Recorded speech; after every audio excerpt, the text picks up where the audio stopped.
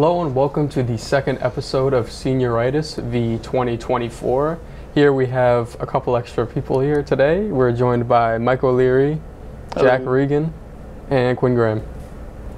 So guys, last time we kind of touched up, it was more so like an intro episode. We kind of tapped into like what senior year is like, what it's going to be like, talking about like colleges and stuff. Does anybody want to fill in like any progress made on college applications? I know early action's kind of closing in. That November 1st deadline is not looking fun. Who here is stressed about that? I know I am. Yeah, for sure. I had my first deadline. I have my first deadline. It's October 15th for University of South Carolina.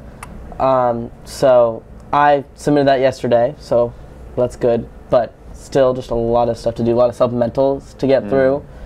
Yeah. Does anyone have any colleges they're looking at that are like particularly annoying with their supplementals? I know I was gonna apply to Emerson for early action, but I didn't realize I had a supplemental. So I'm either gonna push that back to a regular decision, or I'm just gonna have to suck it up and just write that supplemental. Yeah. I purposefully picked colleges that I knew weren't gonna be a pain to apply to because, you know, I kind of was just like, let's just get this over with. I'll figure out where I'm going once I get all the applications in. Yeah. I know we talked about it a little bit, like you guys talked a little bit last week. Does anyone's like opinions on what schools they want to go to, like they're favoring more over the others they're applying to? I haven't changed yet. I applied to Fitchburg, so I got one out of the way. Yeah. I kind of am leaning more towards BU now. Nice. I just really like all the programs, and I really love the location. Yeah. And I'm starting to favor Wentworth more, since I also love the location and all the programs there. Like the city campus, urban field? Yeah. Nice. I'm in the same boat as Mike there. Nice. I was going to say I second that Wentworth because I feel like last time my main choice would have been like Wentworth just because like they're colleges of the Fenway program. So right now that's my main focus as well. Nice. The only school I'm applying to in Massachusetts is Suffolk, but that's a similar vibe of like the city is your campus. Yeah. Definitely an interesting college experience. Yeah, I think Suffolk has way too small of a campus. I could never do that. Yeah.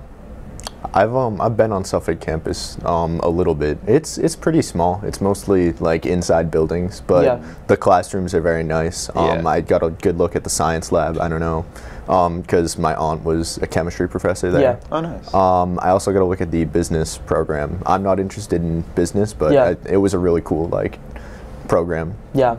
It's interesting. It's like definitely there's no campus. Yeah. It's just buildings, and so you'd have to be okay with like branching off and doing other things other than just from the school. But it's nice to be in Boston. It's close to home. Yeah, I agree. I can agree. All right. Now going back to our school, like classes wise, do you guys have any like classes that are starting to realize like, okay, yeah, this is kind of difficult? Calculus. Yeah, I feel that. Do you want to expand on that? So we're preparing for our first unit test that will be on Monday. And let's just say it's a lot of studying that I don't want to do, but there's just a lot of content I have to cover. And I don't fully comprehend all of it, but by the time Monday comes around, I'm going to have to. How are you feeling about that test? I'm a little iffy on it, but like you say, you just got to study. Yeah. You're going to have to do it eventually, so just got to study through it. Yeah. What Chris, about you? are you taking both AP Stats and AP Calc? Yeah. So what does the workload for that look like? Because I know AP Stats, there's a little bit of studying you have to do. It's honestly not horrible because I don't really mind doing math, but I feel like quizzes and tests, they kind of like line up pretty often. Like if today wasn't a day one, we would have had our calc test today. And we also had our AP Stats test today. And so, yeah, I feel like the quiz are, I don't know what they're called. What is it called?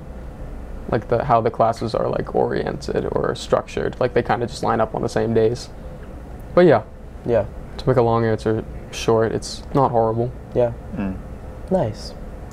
I know, Quin, you also are doubling up if you want. Oh, you are? Yeah, I'm doubled up as well. I agree with Chris. Both classes, I mean, if you're like, if you like math, like I'm sure most of the people that are taking those classes are math brained. It's a good amount of work. There's a lot of studying that goes into every individual subject. It's very in-depth. Stats is definitely more different from the kind of math that you're used to doing. It's a lot more vocabulary and more like logic skills rather than like actual numbers, which is where calculus is. Nice. Are anyone taking any APs other than AP Stats or Calc? I know you and I are both in the same environmental class. Yes. How do you feel about that? Honestly, I like it. It feels pretty easy compared to having like physics, which is like more math, and then like chemistry, which is it felt like learning a whole new thing. It feels pretty easy compared to the two of those so far. And also I find it much more interesting, but I'm also not a huge science person.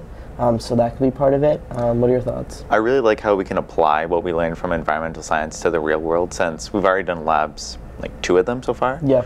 For our first lab, we went outside and we just counted how many trees in our area was infected with the beech leaf disease. Yeah. And I just love how we learn about these things all throughout high school, but we could never really apply it. Yeah. But environmental science, you can.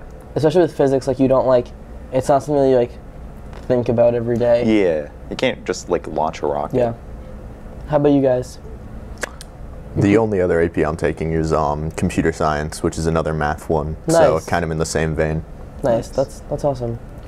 Yeah, I'm taking that computer science class as well. We're in the same class, Yeah. but also another one. I mean, the 3 of us are in it, but AP Lit, Yeah. which is a I feel like it's just an extension of the one we took last year. Especially because it's the same Lang. teacher. Yeah, I agree. It just kind of feels like a pretty smooth continuation, if you Yeah. ask me. But I like it. I enjoy it. Yeah. The only other AP class I'm in, other than I'm in CSP, which you took last year, Yes. is AP Psych, which is definitely the class I've had to study the most for, compared to anything else, because it's like a whole new like topic that I've never like explored before. Like it's like a social science, and so it's like so different from like taking A-Push last year, which I know we all took, or something that's like, it's just very different. I actually was going to take psych because I find it very interesting, but I ended up swapping it for stats because I figured it would work better for what I want to study for college. So it stinks, but maybe in college I'll do some psychology courses. It looks fun. Yeah. A lot of reading from what I've heard. Yeah, definitely. But like, I don't know, reading isn't like the worst part of it, and there's a lot of he has a good job with. There's a lot of like busy work, which I usually hate for other classes, but they're busy work that have like good, like a lot of points to it, so you can like do poorly or not as well as you wanted to on a test, and have like a ton of assignments in there that aren't like just 1-point assignments or like 30-point assignments, which is really helpful. Yeah, it's kind of the opposite with calc. Yeah. It's like all or nothing, like quizzes and stuff, but it is what it is. All right, anyway, going back to more topics, we have I believe a show is coming up recently, or sometime soon in November, right, Yes. Jack? I know you're a part of that. So Radium Girls is coming to AHS on November 16th and 17th. It's super interesting. It's about, if you're into like, it's a cool story, it's a real story, but it's about these girls who were like working in a factory and they were using paint that was made of radium, and it was like poison, it was like whatever, damaging them. So it's all about that and following the case on that. It's really interesting. The actors are doing a really good job. I am co-stage managers with Molly Joyce. It's awesome. It's going to be a great show. November 16th and 17th, so go see it. Mark the date. Yep. Yeah, that's really cool. I can't wait to go see it. It looks really nice. Yeah, it's going to be fun. Now, is this like a longer one, or would you say this is on the shorter So this side? is a 2-act, but I think it's like 90 minutes in total, so it's not crazy long. It's not like a musical, which is much longer if you guys went to Carrie or something like that. But then we're super excited. In the spring, they're doing Beauty and the Beast, which should be really exciting. It's a big one. It's going to be super fun. A lot of work, but it'll be really fun. It'd be a cool send-off for the seniors. So. Exactly. It's a fun like senior show to do, so it'll be cool. Yeah, nice. Is anyone else part of any other like clubs at the school? Yeah, we could talk about the robotics club. Is that new this year? Are you guys bringing that in? Yes. Nice. I forget if we talked about it last week, but it doesn't really matter. We can bring it up again. The robotics club, I believe, Mike, you hold a pretty high position up there. Yeah. If you want to talk a little bit about that. Sure. So it's ran like a startup company. So instead of having like president, vice president, there's like CEO, COO. So I hold the COO position. So I just manage stuff, I help Sean out, which is the president / CEO, and we just run trying to teach 3D modeling, 3D printing, and just how to program stuff and make robots and have fun. What's your biggest challenge you guys face when, like, because this was a new club you started this year, right? Yes. In terms of, like, materials, classroom settings with Mr. Foley? Yes. What are some of the challenges you guys are facing starting this new club up? One of the biggest problems that I've faced so far is getting people engaged. We can usually get people there, but it's hard to get stuff off of the ground since A, not everyone knows what they're doing exactly, and B, it's hard when there's only so many people that know what they're doing to be able to divide and conquer and teach everyone everything. And especially because it's so new, it's kind of just like literally starting from scratch. So you're literally setting the foundation. So it's just like, gotta work your way up. Yeah. Well, it's really cool you guys are doing that, because that's a good opportunity for students. I know you guys probably wish you had that your freshman year, so it's really good that other students coming up will have that resource, especially for kids who want to look into doing robotics, something like that, as a career in the future. A really good resource to have. It is. Agreed. All right. With that, does anybody have any extra tidbit of information they want to add? Extra stuff they had on their mind? Well, I know that there's going to be 2 trips this year, 2 or 3, throughout the high school. Oh yeah, the international trips? Yeah. Okay. I know there is a Belize trip. Are you going on that, Jack? I am not going on the Belize trip or the other one. Okay. Did you go on one last year? No, my family has been doing like traveling, whatever, outside, and especially now with colleges, we needed like April vacation open. Okay. To like, so when I hopefully accepted, to go tour places, just because I'm looking at some places that are on like the West Coast, southern, like the South, just to have to fly to those places, so we need that chunk of time to be able to go visit those. Well, there's the Belize trip, there's the international trip, which as of I think today I'm going on, which is Germany, Italy, and Switzerland. And then there's a band trip, we're not sure exactly. It's either going to be Boston day trips or a New York City trip, like last year. Which would be awesome. I know, I loved that last year. New York trip was really fun. So much to see. Boston I see all the time. So I'd rather be in New York. I feel like those are 2 completely different, like, it's like, oh, Boston trip, and it's like, oh, a New York trip, all right. Yeah. I think the reasoning behind it is because they want to save up money. I don't think it's next year, but the year after, they want to try to do Disney. Okay.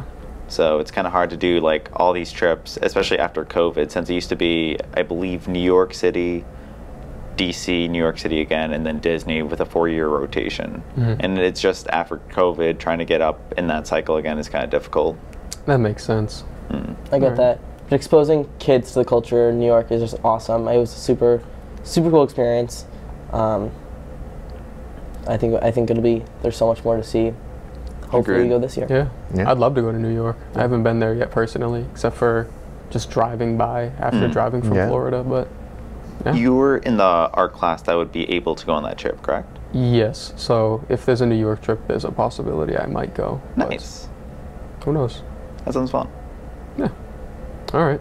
Well, with that, if you guys want to kind of wrapping it up, I think that's all we have to talk about today. And that basically wraps it up for Senioritis episode 2 now, version 2024. Thank you for watching, and we'll see you next time.